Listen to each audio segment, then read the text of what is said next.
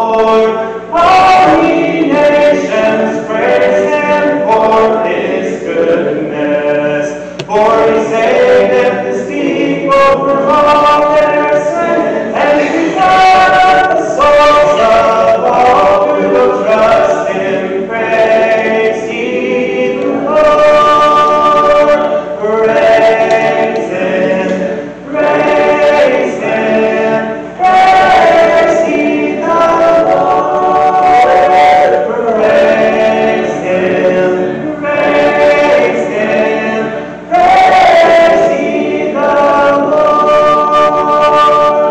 Oh, praise the Lord, all ye nations. He is strong and mighty. For he keepeth our steps that we shall not fall, and he delivers his saints from all their temptations. Praise ye the Lord. Praise him. Praise him. Praise ye the Lord. Praise him. Praise him. Praise ye the Lord. Oh, praise the Lord, all ye nations, for his love unfailing. He doth tenderly lead in the paths of peace, and his name is the refuge from the oppressor. Praise ye the Lord. Praise him. Praise him. Praise ye the Lord. Praise him. Praise him. Praise ye the Lord. Praise the Lord. Number 93 was called. 93.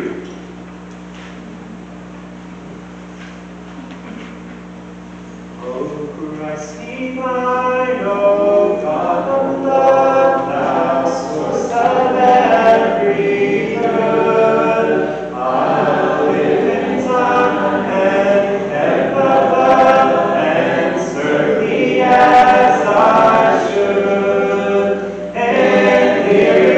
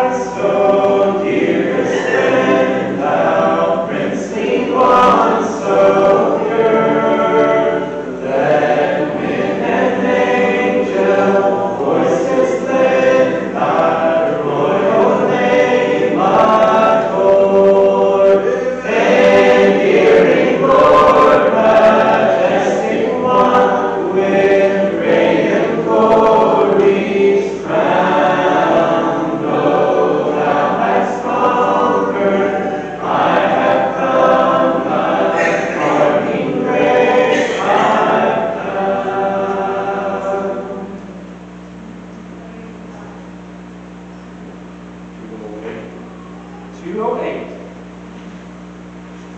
Number 208.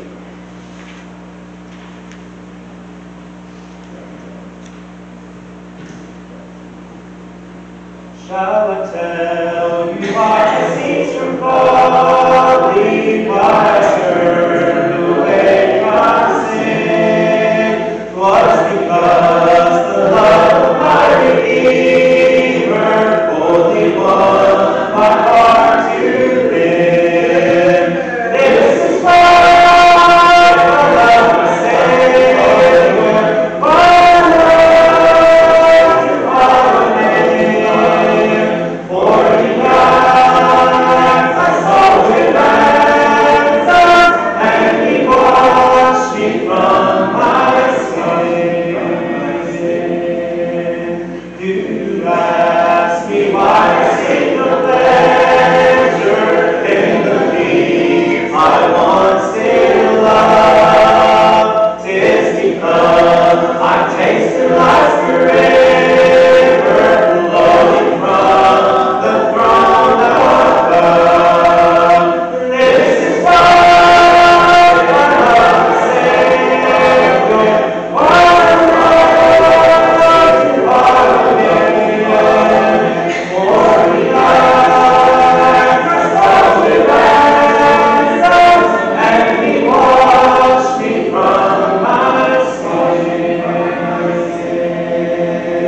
Would you bid me give to all the reason of the hope I now possess? Is Christ in me the hope of glory, and His perfect holiness? This is why I love the Savior, I love to follow Him. For He died my soul to ransom, and He washed me from my sin. Though all men may look on me with wonder at the change that's taken place, I will walk the downward road no longer, bless the Lord for saving grace. This is why I love the Savior, why I love to follow Him. For He died my soul to ransom, and He washed me from my sin. May look on me with wonder at the change that's taken place. I will walk the downward road no longer, bless the Lord for saving grace. This is why I love my Savior, I love to follow Him. For He died my soul to ransom, and He washed me from my sin.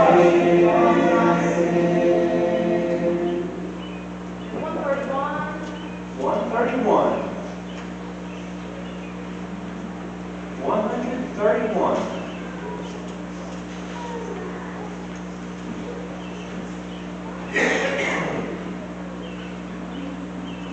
I've given up all to the Savior so dear, and His praises I ever will sing. And though all of this world should forsake me while here, to my Savior I ever will cling. He leads me each day in the heavenly way, so onward and upright I'll climb.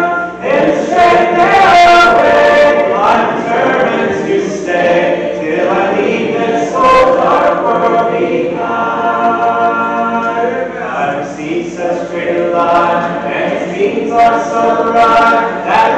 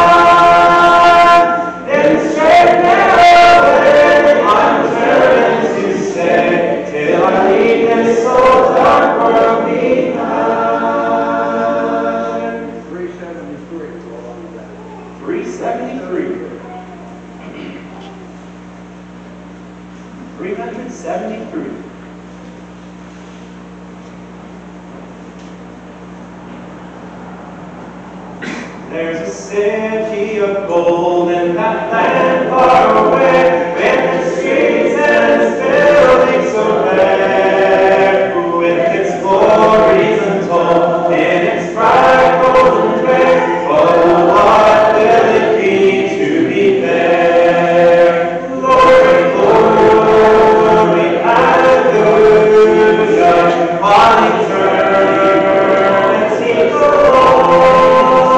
All the saints, heaven's kingdom, singing songs, celestial songs. In that city of love, in that land far above, where the saints of the Lord old and fair are uniting their voices in anthems of love. Oh, what will it be to be there? Glory, glory, hallelujah, while eternity goes on. All the saints in heaven's kingdom sing songs, celestial songs. In that city of love, there's a mansion for me, which my Savior has gone to prepare. With the angels in heaven, my soul soon shall be. Oh, what will it be to be there? Glory, glory, hallelujah, while eternity goes on. All the saints in heaven's kingdom singing songs, celestial songs. Oh, the Lamb is the light of that heavenly door, and they need not the sun be so fair. There the darkness and shadows of night never come. Oh, what will it be to be there? Glory, glory, hallelujah, while eternity goes on. All the saints in heaven's kingdom singing songs, celestial songs. There's a city of gold in that land far away, with its streets and its buildings so rare, with its glories untold, in its bright golden ray. Oh, what will it be to be there? Glory, glory, hallelujah, while eternity goes. All the saints in heaven's kingdom sing songs, celestial songs. 198. Number 198.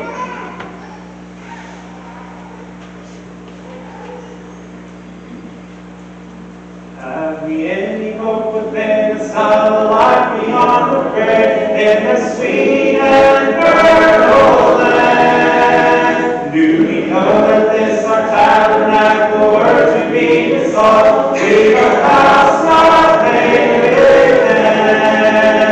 We have a hope within our souls, brighter than the perfect day. God has given us a Spirit, and He wants the world to hear it. All the doubts are passed away. Blessed hope we have within us is an anchor to the soul. It is both steadfast and sure. It is founded on the promises of Father's written word, and will evermore endure. We have a hope within our souls, brighter than the perfect day. God has given us a Spirit, and we want the world to hear it. All the doubts are passed away. Hope has brought us through the dangers and temptations of the past, and we fear not those who come. Minor blessings will go forward, while our mortal life shall last. Then we'll joyously go home. We have a hope within our souls, brighter than the perfect day. God has given us the Spirit, and we want the world to hear it. All our doubts are passed away. Since we walk the straight and narrow where our path is ever shown, brighter, brighter, day by day. Hope within our hearts assures us it is better for the wrong. It is brighter all the way. We have a hope within our souls, brighter than the perfect day. God has given us the Spirit, and He wants the world to hear it. All our doubts are passed away. The life will live in joyful singing, guided for faithful life. Then we'll lay our honor down, and our soul will break the King will hear and take its happy life to possess our starry ground.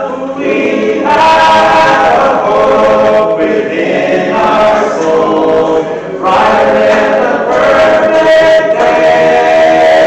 God has given us the Spirit, and we want the world to hear it. All our doubts are passed away.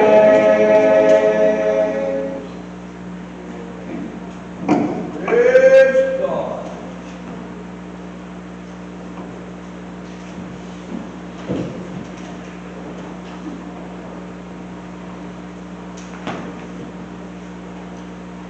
Well, we will thank the Lord, first of all, for another camp meeting time.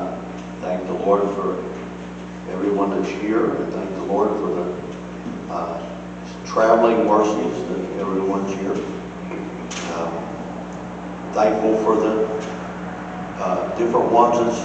Thank the Wilcox family. Glad that you're here for the first time. And all of you that are here for the first time, we want to welcome you. Glad that you're here. So we thank the Lord.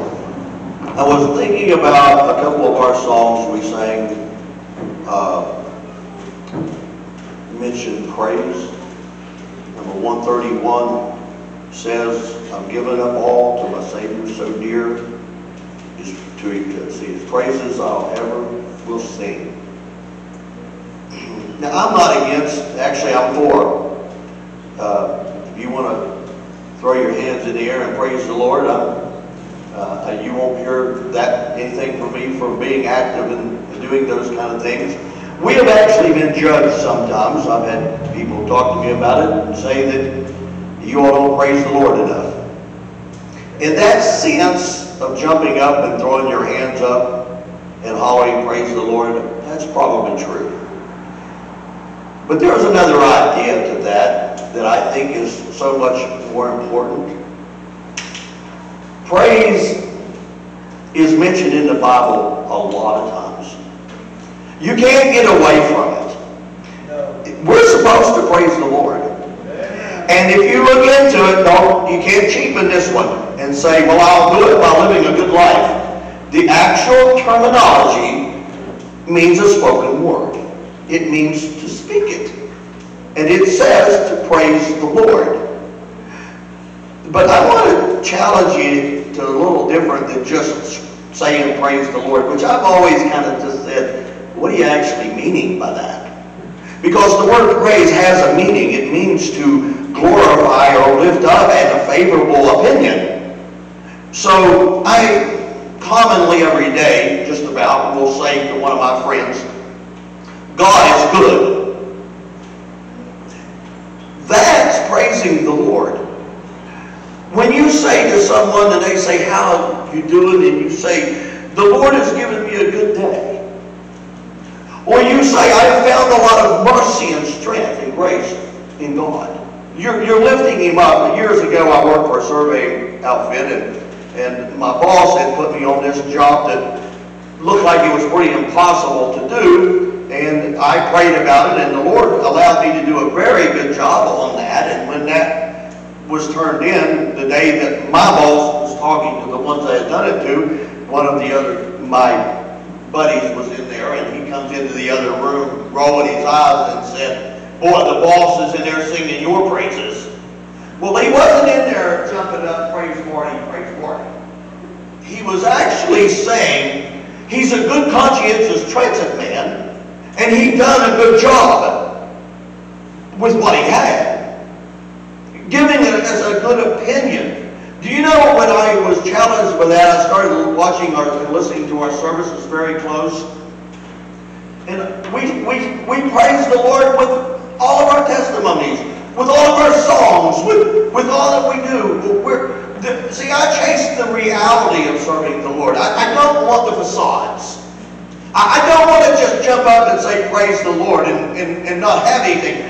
God is doing something for me. I want to say, if God takes me tonight, I have had a very, very good look. God has blessed me more than I could ever deserve.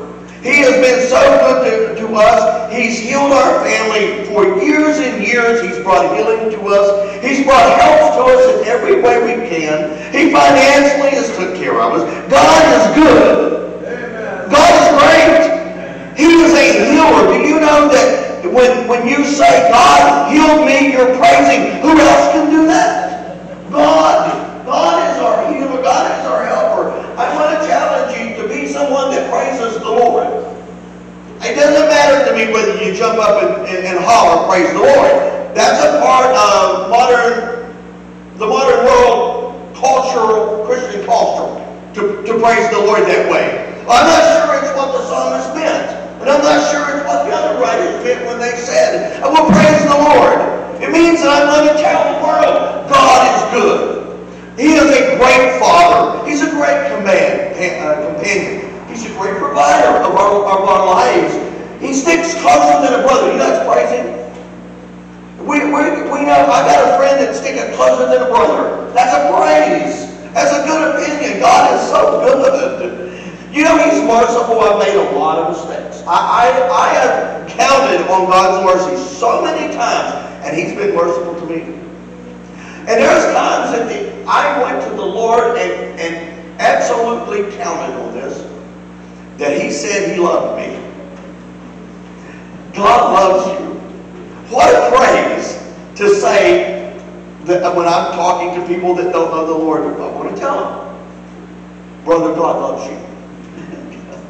What a praise to say. We say, well, I'm too bad to love. No, I'm going to give you a higher praise. Our God loves you anyway. You can't get bad enough when God don't love you. You can get bad enough, we might not, but you can't get bad enough, God won't love you. So praise is in our everyday conduct. It's our language. It's praise, our songs to be praise the Lord. So I just want to challenge us. If you want to praise the Lord by praising the Lord, listen, I'm really not trying to dampen that. If you want to praise the Lord, we know what you mean. But I think there's a greater meaning to praising the Lord that goes beyond all of that, that it is a an experience of my life, of what God has done to me, for me. And if I was going to praise my wife for being a good wife, I would say, but my wife is an excellent cook. I mean, that is a praise. To say she has these qualities. I wouldn't just holler in the middle of a crowd, holler praise Linda. You all probably would think I was crazy for doing something like that, but I can tell you and give honor and glory to her that she is a very industrious. She's got qualities, and that's what we do for the God, because there's none like Him. So I appreciate the Lord, and in my life, I want to praise the Lord in that, and every day. And every day, in the contact I have with the people around me, I want to praise the Lord. I want to be able to give them a good opinion of the one that's favored. I appreciate the Lord. Well, it's time to go to prayer. So, anyone in here have Thanksgiving before we go to prayer? How about an unspoken request that you might not want to mention? God knows every heart. Anyone have a request they'd like to speak out? I'd just like to thank the Lord for blessing us to be here. Say it again. I'd just like to thank the Lord for blessing us to be here. Well, we're glad you're here. Remember my mom, she's come down with the shingles and she's had rough nights and can't hardly, she's in pain a lot. She was in pain earlier when she texted me. Just remember her prayer, she'll have a good night tonight and clear up things with that. Amen. Let's remember this prayer request. The Lord will bless this need, physical need.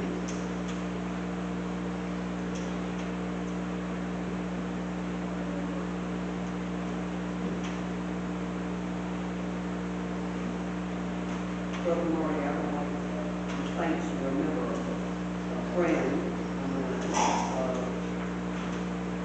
They're struggling with some discouragement. I pray that the saints will keep them encouraged. Okay. And I thank the Lord for Amen. All right, let's remember this friend and sister Molly that are fighting some discouragement. Lord, bless them. Let's remember, pray for those that will be traveling to the meeting. Lord, we give safety.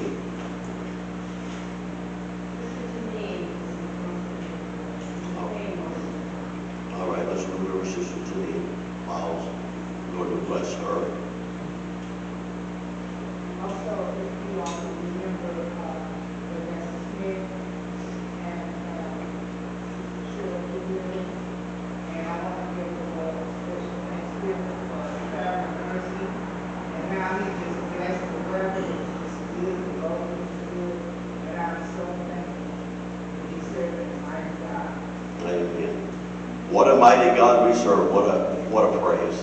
Let's remember Vanessa Smith, Sister Cheryl, those different ones that are afflicted. Let's remember them.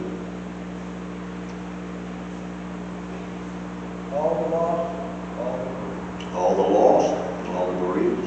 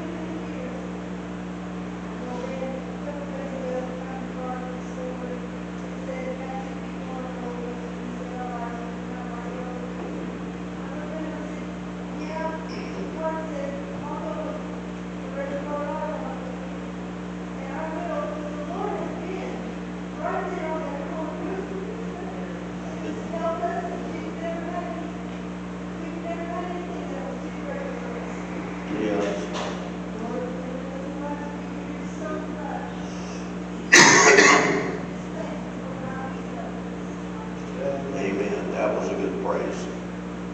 Thank the Lord. Anyone else? We are in the camp meeting season now, so this is meetings right after this. There'll be Roger and Monarch right on. So let's remember the camp meeting season. Lord will deal with hearts. Let's remember this meeting. Lord will be glorified in it. And if there's here singers with the burden to sing, and there'll be space for that after prayers. Well, if all requests are in, maybe we can look to the Lord. Someone lead us in prayer, please. Remember the service.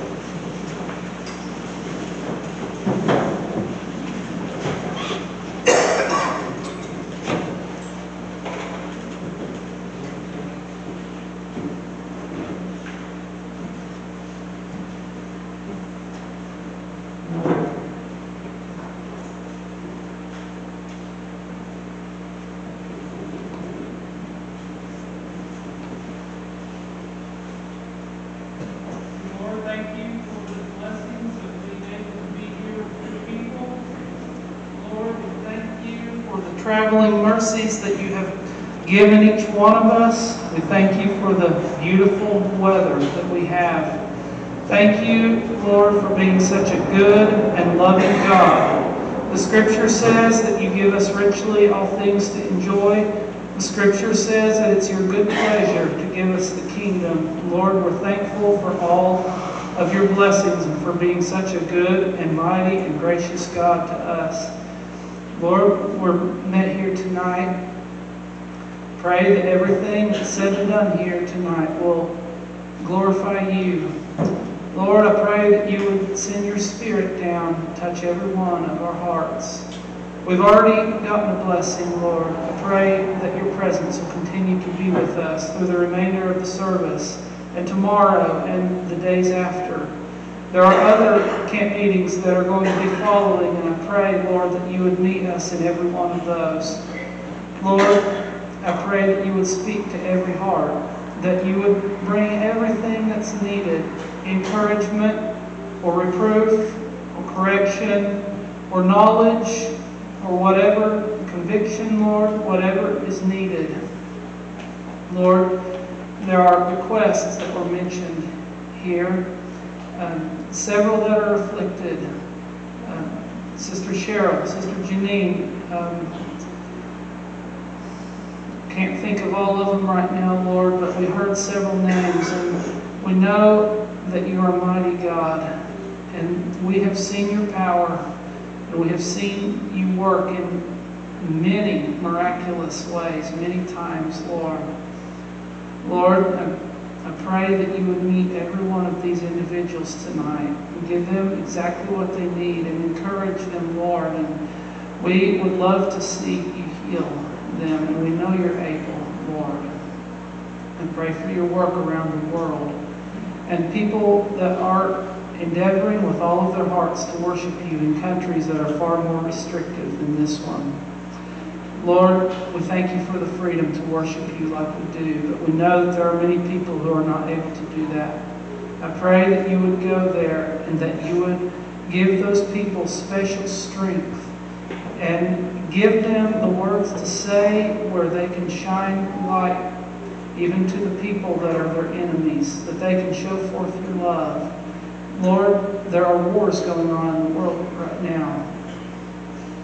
I pray, Lord, that you would protect your people over there who might be caught in the crossfire.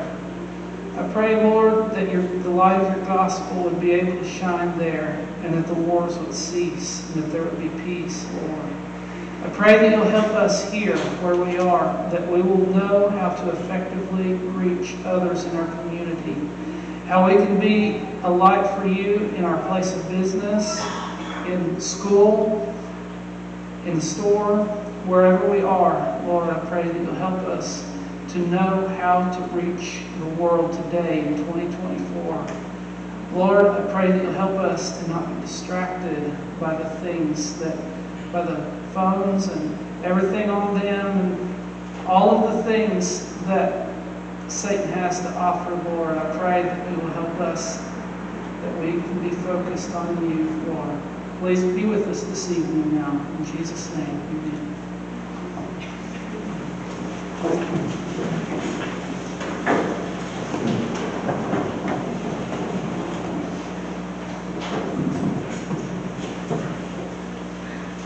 Anyone have a special song?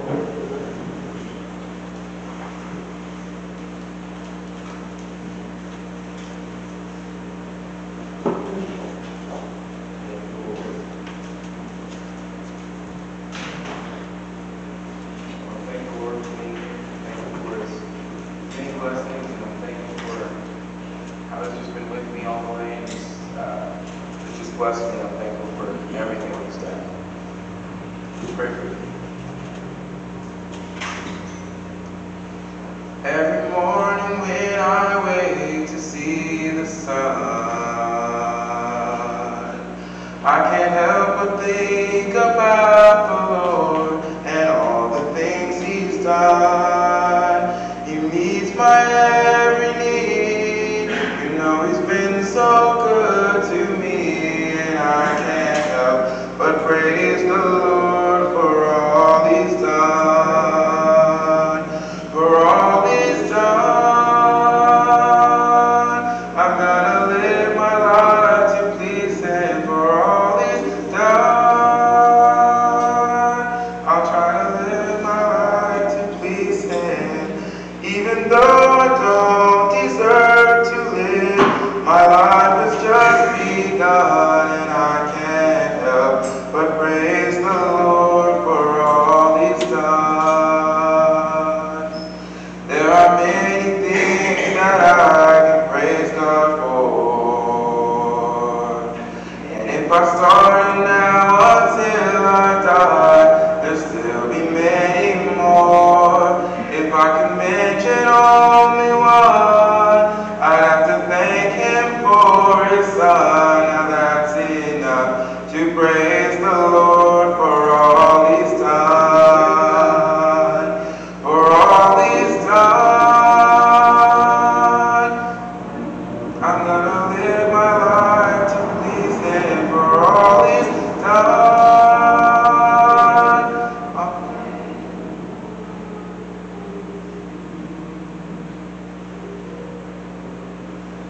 Can somebody help me with the chorus?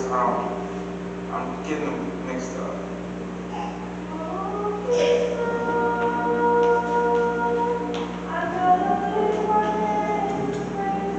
For all He's done, I'll try to live my life to please Him. Even though I don't deserve to live, my life has just begun, and I can't help but praise the Lord for all He's done. For all He's done, I'm gonna lift my hands to praise Him. For all He's done, I'll try to live my life to please Him.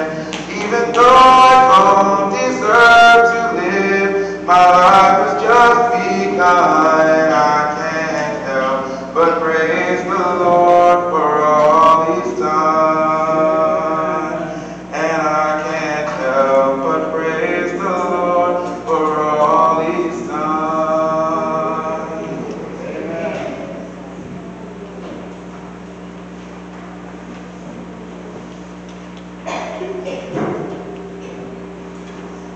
Anyone else?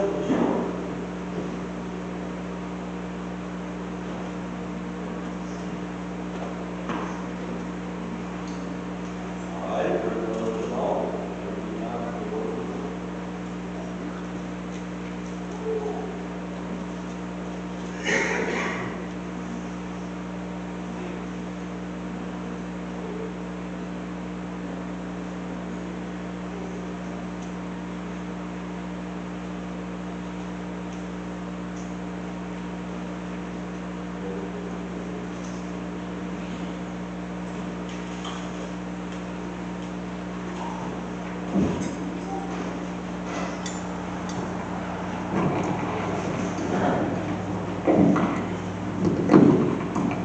Good evening. Glad to be here this evening. I'm Eric Doolittle from the Prague, Oklahoma congregation.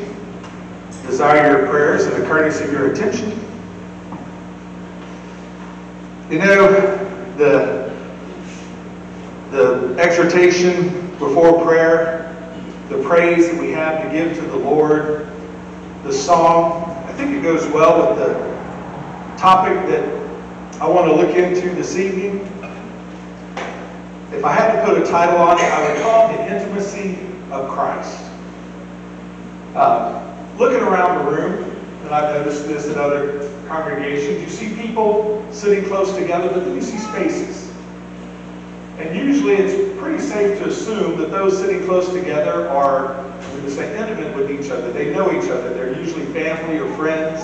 But then you have the spaces for the people you're not quite as close to. And when I think about Christ and what He's done, looking back at Christ, you read His ministry. You know, Christ went about doing what I call wonderful miracles, wonderful displays of miraculous feats. That's right. But you know, He didn't do them up on the stage.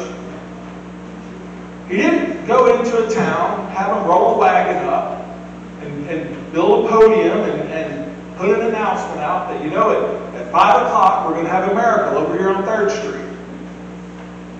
Christ didn't do that. Usually when He did a miracle, it was with smaller groups, all the way down to the individual people. There were crowds involved sometimes, but the miracles that He had to do were specific. They were intimate for the person that it was involved in. And I really appreciate that about the Lord, because sometimes, you know, our world today likes to, I'm going to call it, manufacture scenes and manufacture emotions. I was listening to, I hate to use the word testimony, but that's what the person called it. They were a minister that had left the faith of a group they were in, and they now profess to be an atheist, and it was their explaining for why they walked away. And I was curious, why would you walk away from the ministry? But in that particular movement, the person said it was all designed to manipulate their emotions. They had the big stages, and they would play the music, and they had it just figured out at what time to raise the music up, what time to lower the music, dim the lights, when to put the fog machine on, all to manipulate the feelings of the crowd. Yeah. So that the crowd would feel something that may or may not have been the Spirit. And it disillusioned them, and they walked away.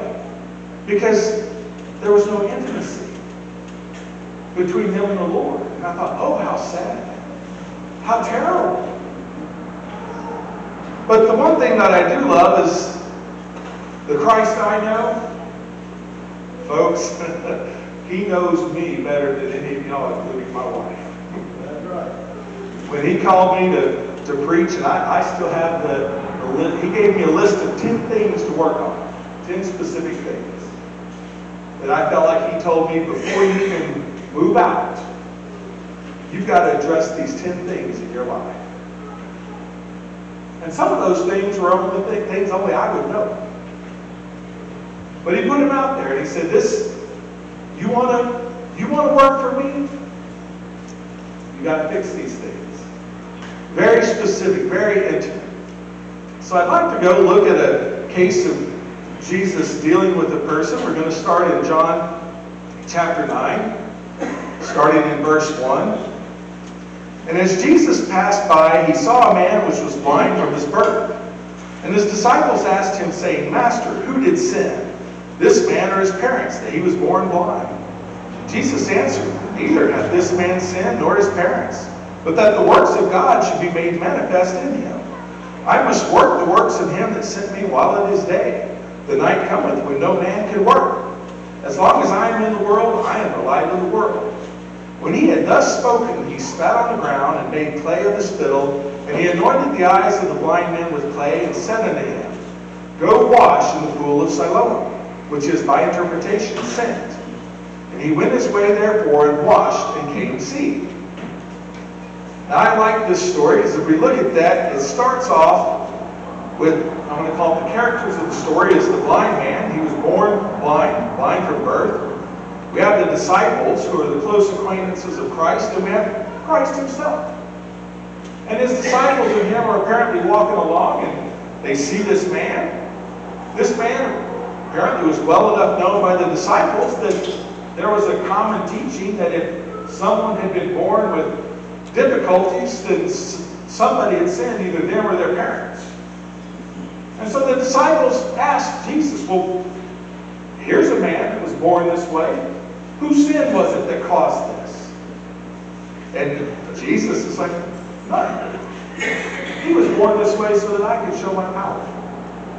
There was no sin involved in this man's life. And then part of it that I've often been amused of, apparently this man was within earshot.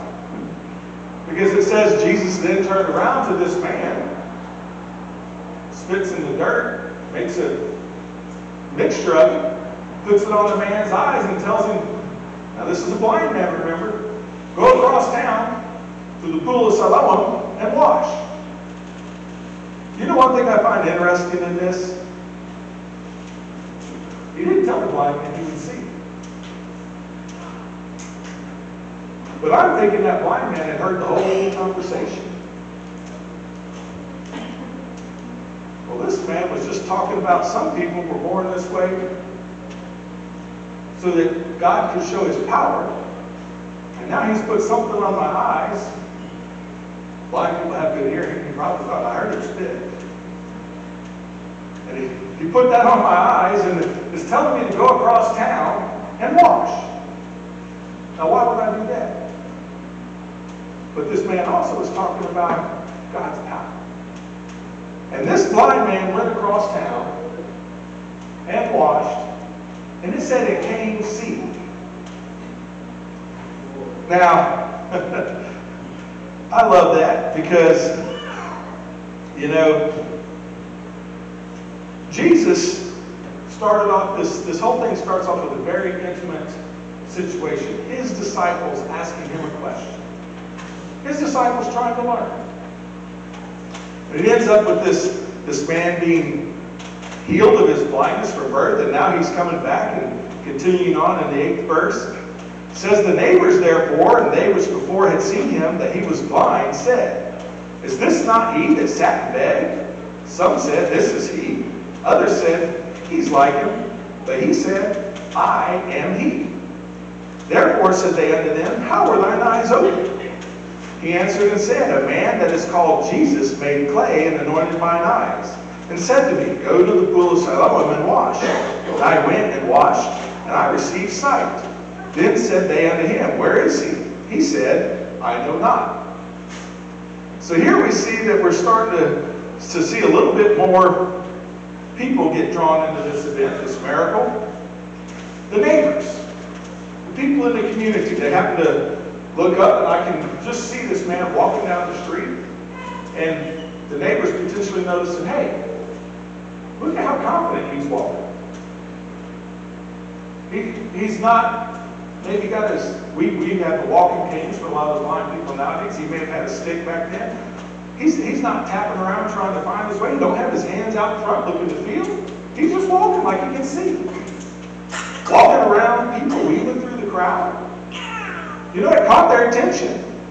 Yeah. And they started saying, hey, look at him. And some naturally said, wow, that's impressive. He's that blind guy. But the others are like, no, it can't be. It has to be somebody that just looks like him. And I love it, but it says, he said, I am he. I know who I was. I was blind. And I can see y'all. Amen. I have my sight. And of course, curiosity. Well, you know, there's something intimate sometimes when you talk with your neighbors. And so they're asking, well, how did that happen? Well, this man named Jesus, you know, he came by and made clay and put it on my eyes and told me to go wash, and I washed. And I received my sight. And they said, well, where is he? I don't know. And I had to chuckle. You know, he didn't know where Jesus was at. He was blind when he walked away from Jesus. He had no idea which way Jesus went. Because until he got to the pool and washed, he couldn't see it. He didn't even know what Jesus looked like. But he knew one thing. The man named Jesus did this. It wasn't a random man in the crowd.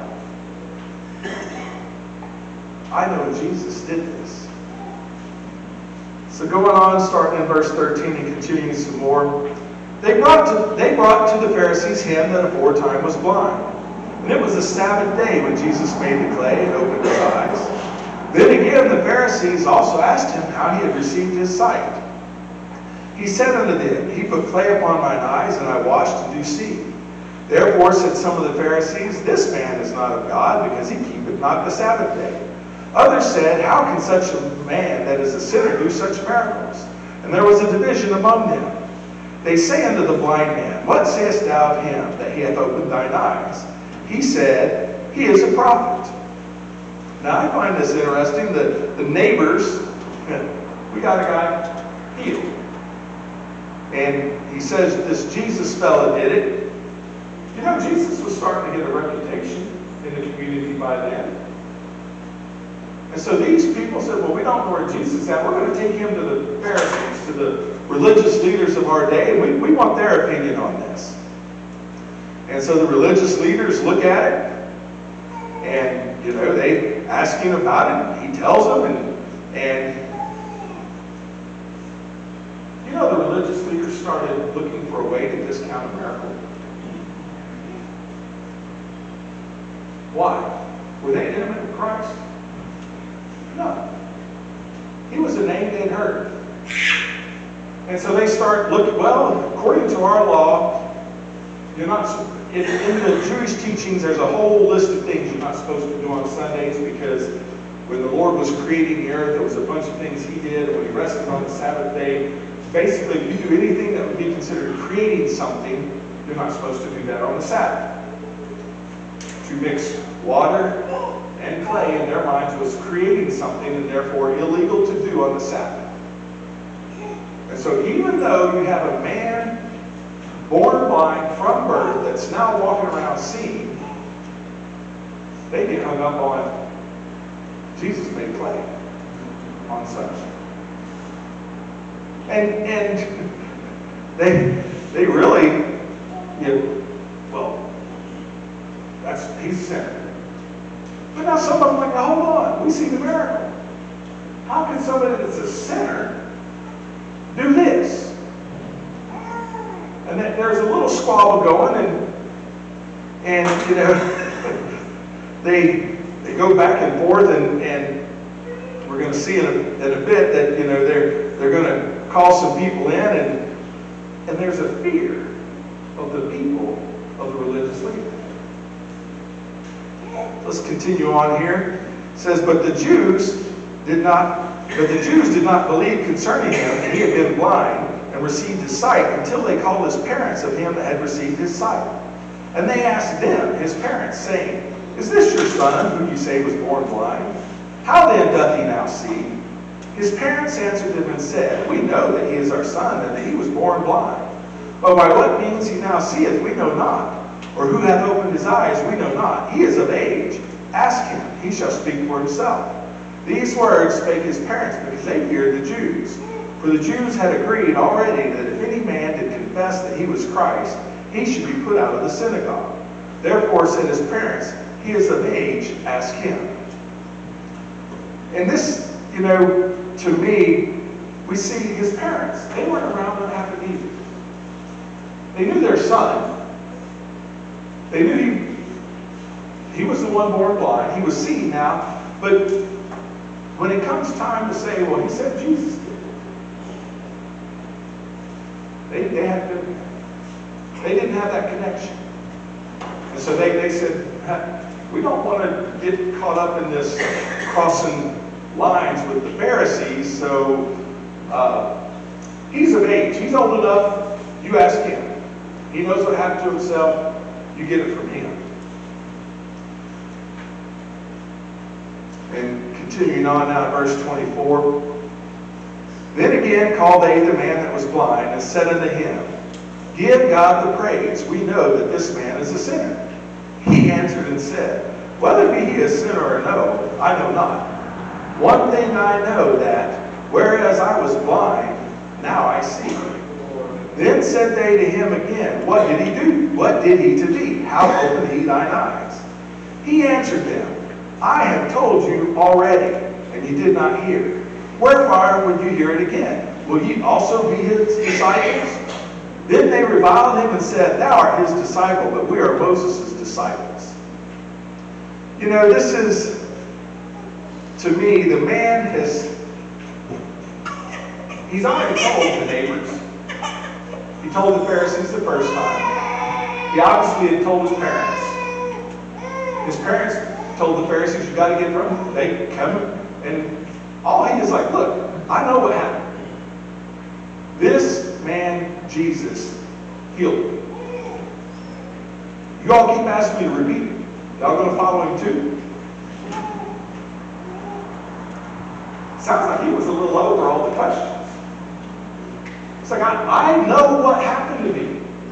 I know exactly what happened. I mean, on down, and he tells them, "Have y'all ever heard of anybody that was born blind seeing before? Hasn't happened, has it? How come y'all are struggling?" He really was wanting them to understand that I had a special touch from the Lord, and he healed me, and I can see. But isn't it strange how dare I say, the rest of the world he was around couldn't see the miracle because they was hung up on their different ideologies? Could not see a walking miracle because, well, it crossed this little rule over here. And the reality of some of those rules is they didn't come out of the Bible. They came out of men getting out and discussing the magic. But he had had a personal touch from the Lord. And in John, dropping on down there in John 9, chapter 9, verse 34, this is the Pharisees. They answered and said unto him, "Thou wast altogether born in sins, and dost thou teach us?" And they cast him out. Now, I find this interesting. They resorted back to the very question of doctrine that had started the whole thing. You were born in sin. That's why you were born blind. Somebody was born in sin. You were born in sin. Why are you talking to us? That's the very first thing that started this. The disciples had asked the question. Here's this man. Based on what we've been taught to understand, somebody had sinned. Who was it? And Christ had said, "No one. He was born so that I could show my power." And yet, the Pharisees, probably without even knowing the start of this whole thing, go right back to that teaching and try to use it to completely discount the working of the Lord. Completely remove it off the face. And so, they cast him out. Can you imagine what that might have felt like? To be told, "You're no longer a part of the congregation. You're no longer a part of us. You got to leave. You can't fellowship with us." But let's go on now and keep reading in verse 35. Jesus heard that they had cast him out. And when he had found them, he said unto him, "Dost thou believe on the Son of God?" He answered and said, "Who is he, Lord, that I might believe on him?" And Jesus said unto him, "Thou hast both seen him, and it is he that talketh with thee." And he said, "Lord, I believe," and he worshipped him. To me, this shows the beautiful, wonderful, intimate nature of Christ. He had no doubt, knowledge that what he was about to set off by healing that guy, touching his eyes, giving him sight by going and washing, was going to cause problems for him. The devil doesn't like that in the world. But at the end of the day, when this man is cast out from his community, the Savior just didn't say, "Well, that's the price." The Savior went back to him. "Hey, you want to be a part of my community? Do you want to be a part of my community? I'm the Savior. And the one you've been hearing about for centuries was going to come and save the people? You've been kicked out of one community. Guess what? I'd love to make you a part of this one." And that man Well, yes, Lord. I would love to. And Jesus said, what are you talking to? You're talking to the Savior. And that man worshiped him. You know, Jesus' claim to be the Son of Man, that was blasphemy. That was dangerous terms to use, even back then. And yet, that man was looking around and he's like, you touched my eyes. You did something no man could do. Only God could have done that. And imagine being able to finally, he can see now. And he's looking at the Savior's face. With the full understanding now, you healed me. You fixed what I couldn't fix. You took care of what I couldn't take care of. Face to face with the Lord, he worshiped him. You know, we have other records of people who have shared their moments of intimacy, I'm going to call it. Think about the Apostle Paul. His story of his conversion. Going down the road to Damascus, the light shining. Others saw the light. They heard noises. But you know, that wasn't for them. That was for the Apostle Paul. Saul, Saul, why kickest thou against the pricks? Who are you? Jesus, the one you're persecuting. You know, the Lord, he had been looking at the Apostle Paul's life. I don't know about you, but I'm just going to put my human thinking cap on for a minute. If I had been a Jew or a Christian at the day, watching what the Apostle Paul was doing, I would have not thought this guy's going to be the next good preacher for the Lord. I'd have been looking at the book. I sure would like for something to happen to that man because he's just terrible for Christianity. Just terrible. And yet when the Lord was talking to Saul, he's like, I've got a mission for you, Saul. I'm going to turn you into a preacher. I'm going to send you out to convert more people to my way. He was looking at a part of Saul that nobody else could see. As a man, I wouldn't have been able to see it. I would have been like Ananias. Lord, you want me to go bring her who? He's killing people. But the one thing I love was the Lord's response to that question. Yeah, but he prays. And I need you to go to me. You know, even in that, we see the Lord's intimacy. He didn't just randomly give 5 people a feeling that they needed to go find Saul to pray for. The Lord went and touched a person and said, I want you to go pray for Saul. What other records of Ananias' life do we have in the Bible? I'm not aware of it. And, you know, I think about it. He apparently wasn't a big preacher. But, you know, his willingness to go be intimately used by Christ has impacted all of us. Because of what the Apostle Paul has done. And to me, that's the beauty of the intimacy of the Lord, is he's looking around and he's looking at each of us.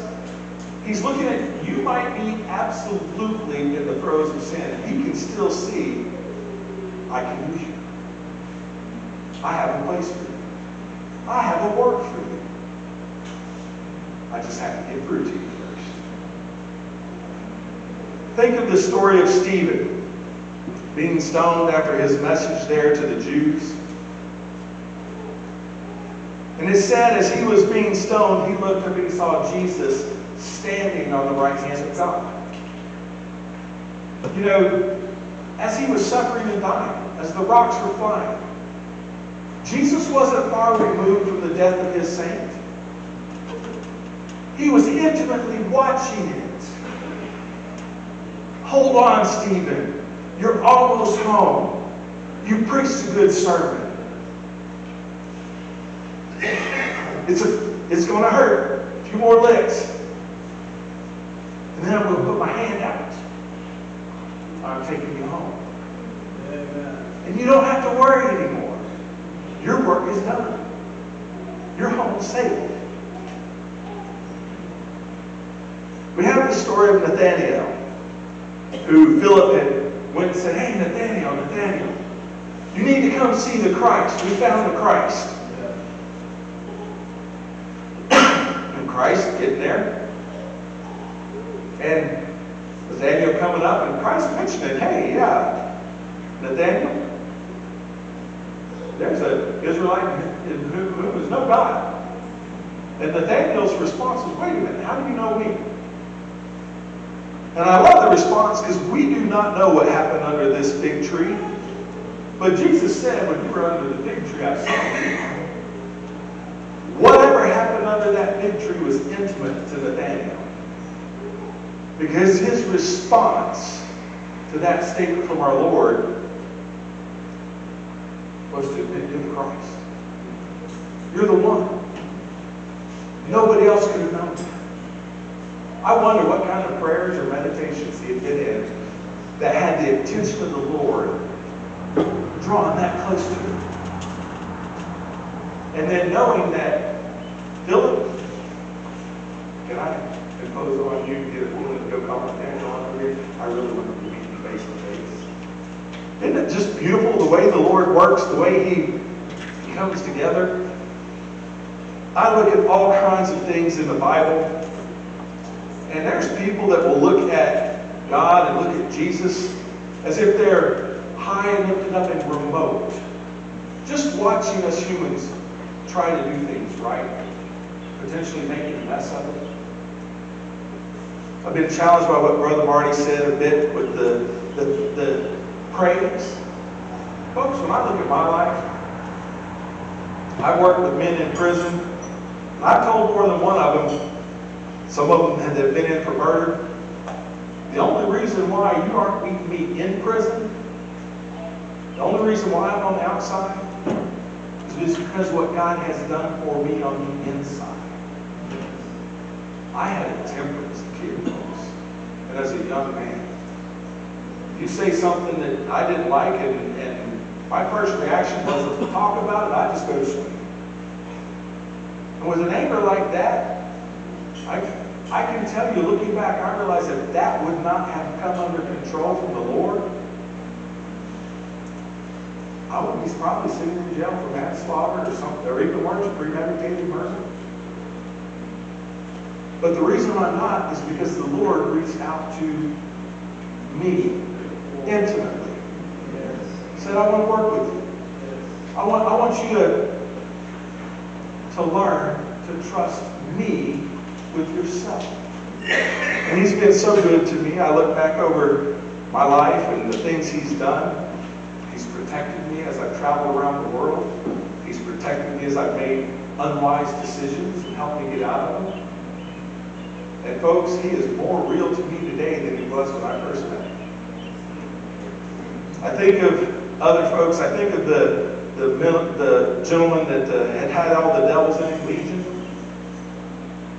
And it said after he was saved from the devils, and Jesus was leaving because the town folk had come out and said, we don't want you sticking around. You're scaring us. And it said that man wanted to go with him.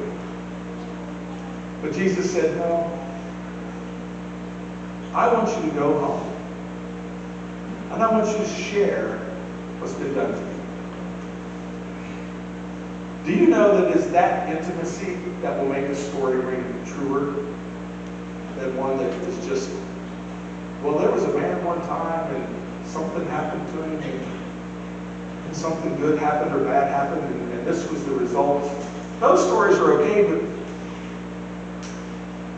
I think of the blind man and the neighbors. I don't know if that's the guy that couldn't see or not. But he's like, "I am He. I can see."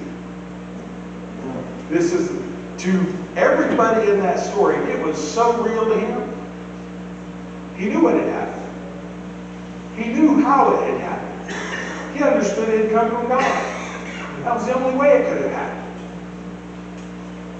And that intimate love from the Savior just, you could see it in the story, set his heart. Nobody could deter him. To the point, after multiple questions, he's even telling the religious leaders that the others were afraid of. He's openly challenging them. Are you going to believe on him too? Y'all have never seen a blind man, blind from birth, get healed before. But I'm standing in front of you. Y'all ready to believe too? But they didn't have that intimate knowledge of the Lord. They were caught up in looking at things and crossing things. Our Lord today absolutely wants to build an intimate relationship with each and every one of us. And He wants to keep it getting deeper and deeper over time. He wants to, dare I say, bring in new Apostle Pauls into the congregation. But you know, He also wants to bring in a new Ananias too. People who, for the most part, just in the background, praying for folks. You know, that's a gift.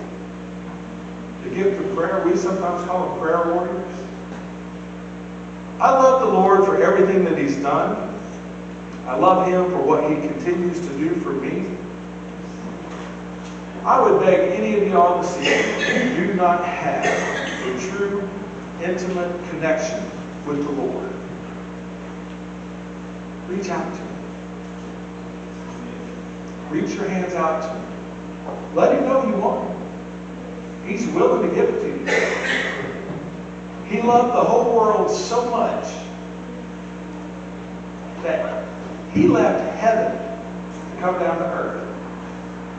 And in Holly Hill, one of the ministers mentioned so that He could be made complete by suffering. So that He could truly understand what we went through, so that He could truly be the best advocate for us with His Father. What kind of love is that? And to put it in perspective, in heaven, I'm going to say He would have had a head knowledge of suffering. Because He couldn't suffer that. But He was willing to step out of heaven to a realm where suffering was possible. And then actually suffer in ways that many of us never will.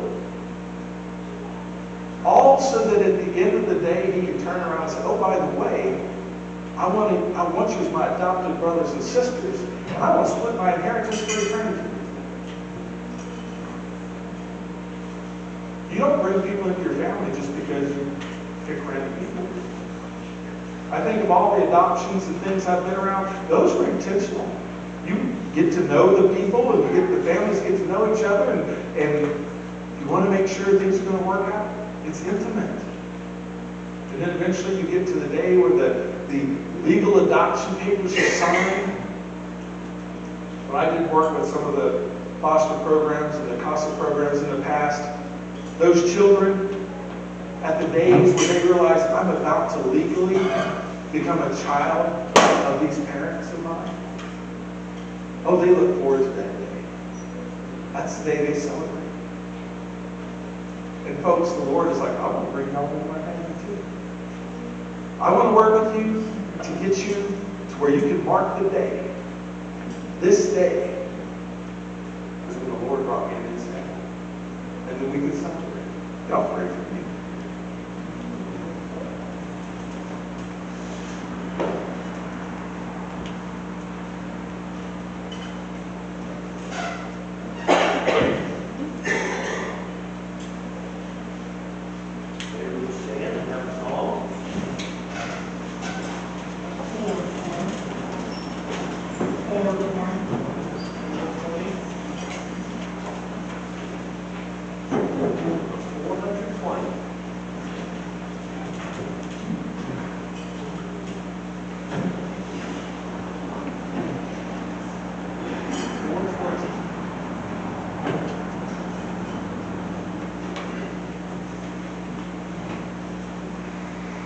Behold, what love He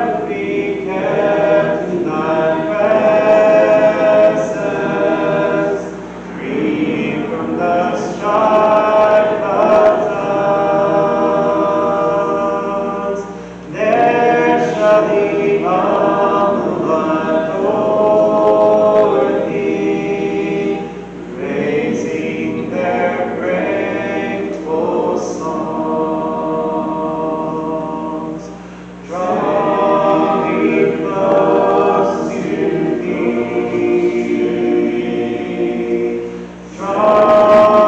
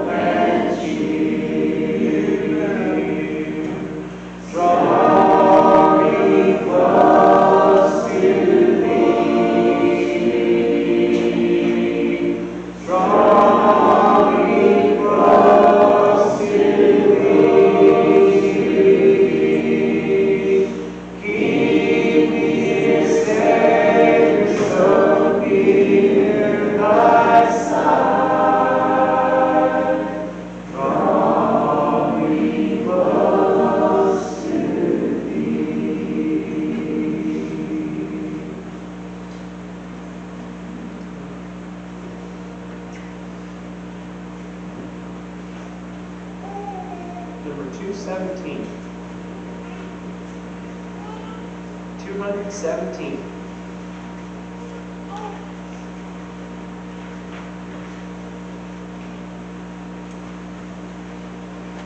For perfect love I long have grown, I would be wholly thine. Yes, I would have the Lord enthroned in this for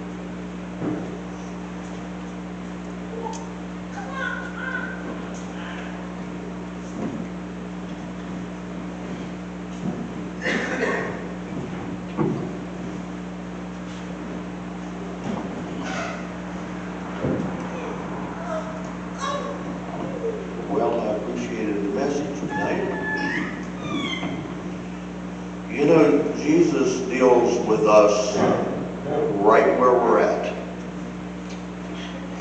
You remember when the man came to Jesus and said, "Would you talk to my brother about an inheritance?" Jesus dealt with him, not his brother. You remember when Martha was complaining about Mary? It never said Jesus said anything to Mary. He dealt with Martha right where she was at. That's right. Jesus one time was in a situation and there was a man,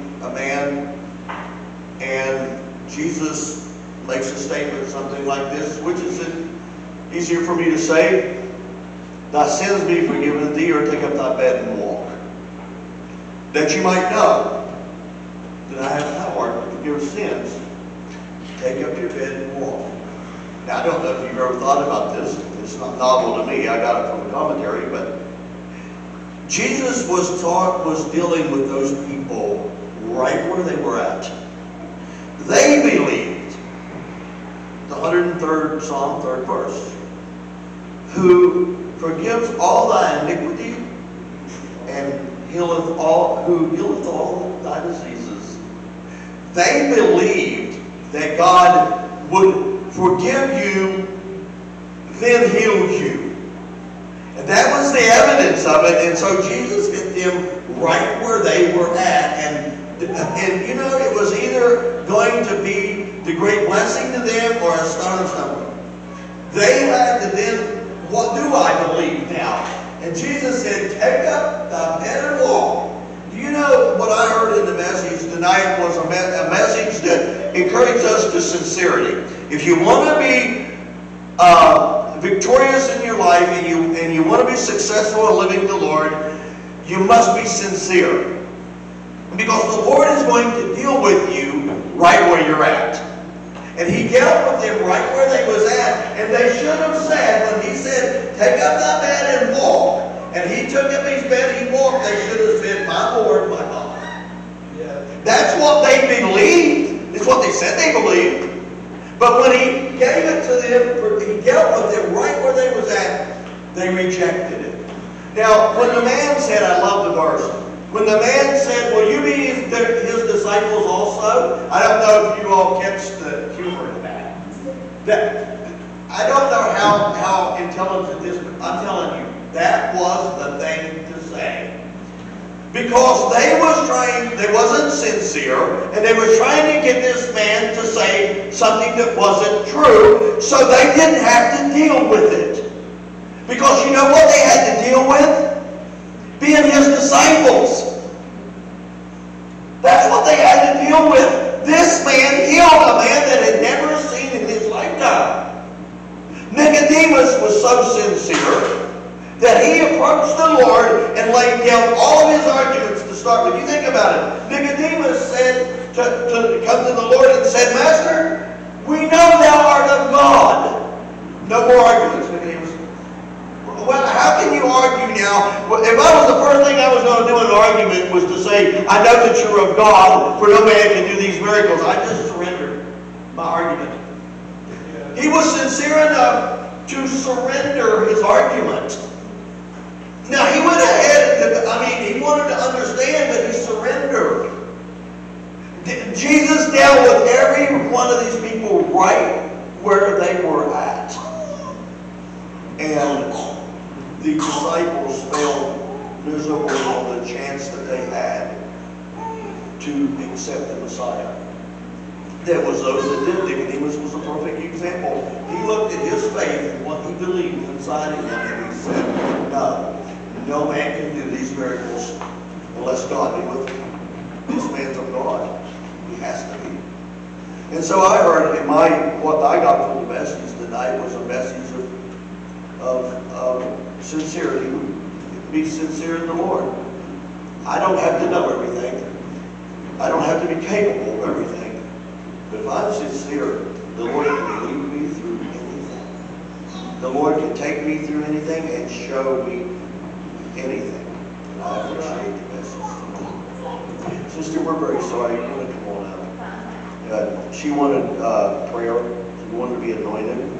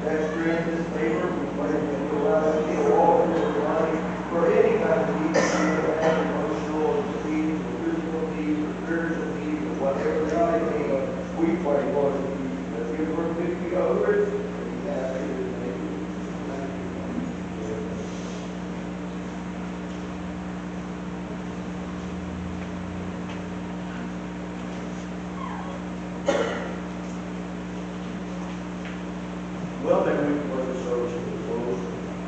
Appreciate everyone who's here. That the words travel most of these. Everyone, praise you.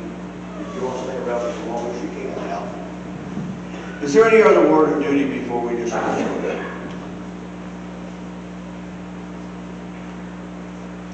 I believe there is a posted schedule. If you're interested in that, just as you go out the door, other than me risking making a failure here or something wrong, it's posted back there on the door. If you just look at it as you go, it has a time frame. Is there any other word of duty? I'm not sure if the valves got changed on the showers back here in the bathrooms. If they didn't, hot's cold, cold's hot. So, just so you know that. You won't take a cold shower. If that got changed. Yeah, I think we last year we had a little problem with that. Some people didn't know it, and they was taking cold showers and hot water was available. Well, maybe we can bow our heads. Father, we do thank you for your love, your mercy. Thank you for being gracious to us. Lord, we ask you that you would bless the grounds. Lord, you know there's going to be a lot of activity with the children playing, and there's places that can be dangerous. We pray that you give your angels charge over this campground to protect the children, protect the movement of the traffic and the cars and all. Just pray that you would watch over. Ask you, Lord, that you would bless the remainder of our service. Lord, there's going to be food prepared. We pray, Lord, that you would bless it and nourish our bodies. Help us in all these things.